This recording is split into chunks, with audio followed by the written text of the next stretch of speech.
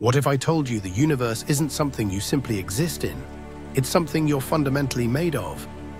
Every atom in your body was once forged in the heart of a star. Billions of years ago, massive stars lived, burned bright, and exploded in spectacular supernovas.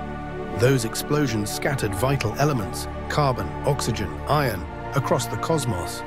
These stardust fragments drifted for eons, pulled together by gravity to form new worlds, oceans, and eventually life itself. When you breathe, you're recycling the remnants of ancient stars. When you think, the universe is literally thinking through you. Your heartbeat is an echo of cosmic events that happened long before Earth existed.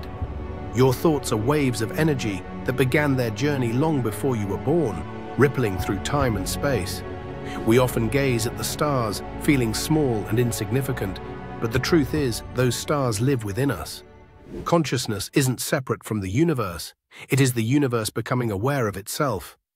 Tonight, as you look up at the vast sky, remember, you are the way the universe observes and understands its own creation.